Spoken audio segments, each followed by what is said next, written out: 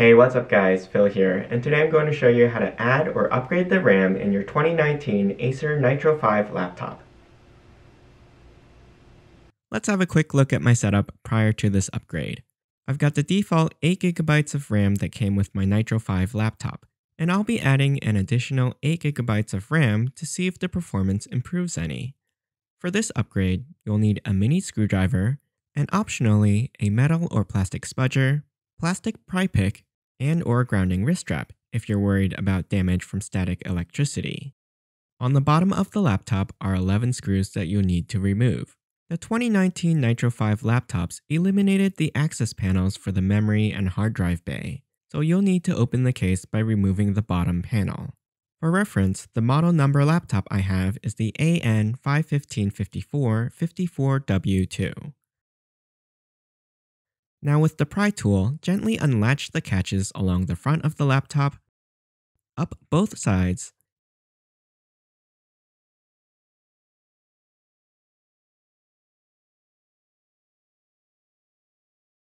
and along the back.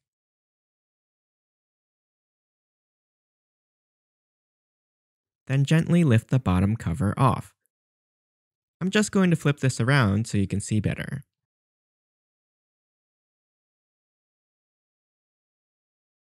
Here's where the RAM sticks are housed. I've got here a Hynix 8GB DDR4 2666 MHz RAM stick, which exactly matches the one that's already installed in the other slot. Now it only goes in one way, so I'll have to flip this stick over and insert it into the slot at a slight angle. Then press it down into place. It should click when it's seated properly. To remove the RAM sticks, pull outward on the two metal clips on the sides, and the chip should pop up, allowing you to remove it. In general, it's best to pair two identical RAM sticks of the same spec and brand, rather than mix capacities and speeds, as higher speed sticks are always limited by the lowest speed in the system. The max total RAM that this laptop can handle is 32GB, so two 16GB sticks would be the absolute maximum.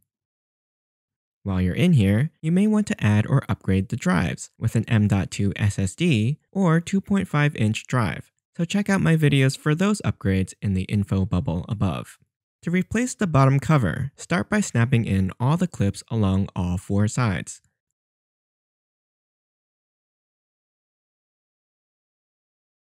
Then replace the 11 screws removed in the first step.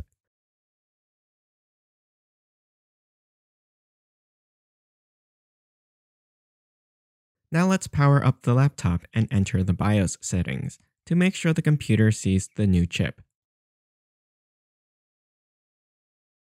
And here we can see it's recognizing that there's 16GB of RAM installed. We can also see this in Windows in the PC properties. And finally, we can compare the benchmarks for the laptop before and after installing the RAM. In general, programs launch a few seconds faster, and rendering video and editing photos on this laptop experienced reduced processing times. As well, I saw a slight boost to gaming performance. I hope you enjoyed this tutorial and found it helpful. If you have any questions, you can ask me in the comments. I'll put a link to the tools and the components used in this video in the description below. Don't forget to subscribe to my channel and join me next time.